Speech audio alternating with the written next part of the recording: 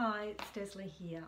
Today we're just going to talk about some foods under the letter W. And the first one today is white chai seeds.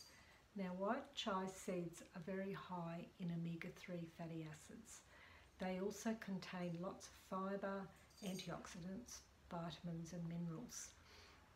There's no sugar in white chai seed, so that's good for those that have to be mindful of their sugar levels, and it's also gluten-free. When it absorbs, it tends to swell, making you feel fuller for longer. You can sprinkle it on porridge, salads or smoothies, and due to its hydrophilic properties, it can help ward off dehydration. Okay, and the next one is watercress. Now watercress is a member of the mustard family. Contains calcium, sulfur, C, beta-carotene, potassium and folate. In fact, its vitamin C content is even richer than citrus or tomatoes. If you want to clean off the bacteria on your vegetables, you can soak it in water with a few drops of oregano oil.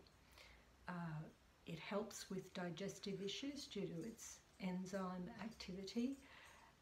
It's great for leg cramps due to its magnesium content, and the sulfur content helps your skin.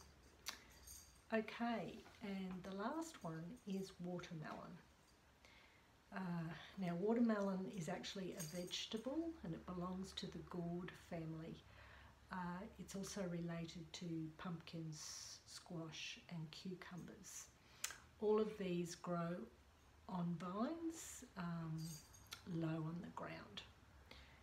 It's a source of lycopene, which is a really good antioxidant, and it's also full of your vitamin C, potassium and beta-carotene.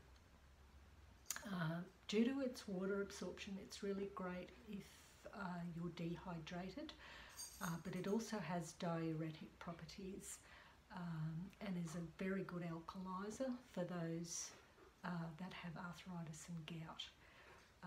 If you eat the seeds, it also helps to remove parasites and worms. Okay, that's all for today.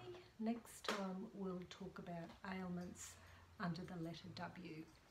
In the meantime, you can go to my Facebook page or my YouTube page.